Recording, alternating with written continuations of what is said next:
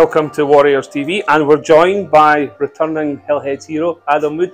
Adam, welcome back. You've had 3 games now. Your first one was on the largest ice in the UK. How did you feel after that and lifting a cup in your first game? Yeah, that was a nice welcome back onto that big ice after, I think, 9 or 10 months off. And obviously joking with the boys that worked hard all year to come back for one game and win a cup. But anyway, any silverware is always nice, regardless of what it is and where you have to play and everything to get it. Did you fancy retiring after winning the cup?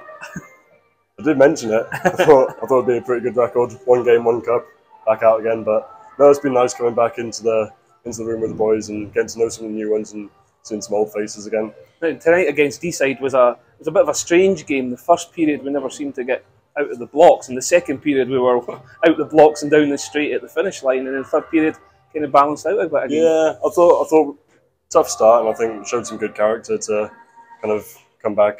I think it was 2-0, then they took another lead 3-2, and then we just kind of rallied and showed some good character and some good experience tonight, I think.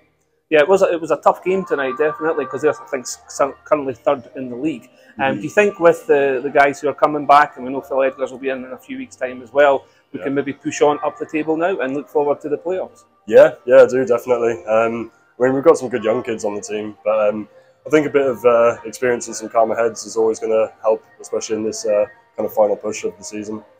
Adam, we look forward to speaking to you again this season on Warriors TV. Thanks very much. Thanks, Willie.